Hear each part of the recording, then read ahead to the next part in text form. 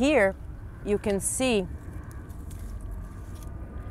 and when you can touch it, I would encourage you to go in a salt marsh, be gentle, don't step on it much, and just touch the bottom of the salt marsh.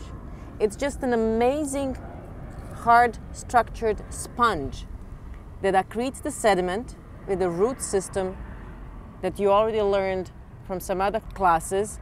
But here, what I'm trying to show you is how this fringing salt marsh is important for the shoreline because it's actually protecting us.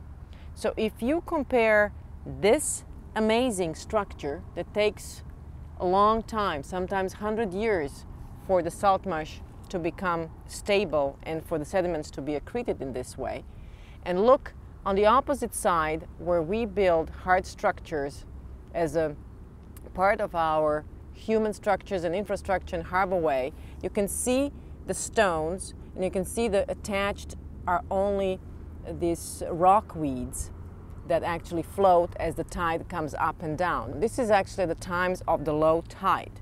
The tide here is between 9 and 12 feet. It comes all the way and covers this salt marsh and this beautiful Spartina stems all the way up, so you can basically just see the tops of it. And when I said it protects us, just imagine when we had these big storms like Sandy, and it's just like hitting into the structures, human structures, and just basically devastates it.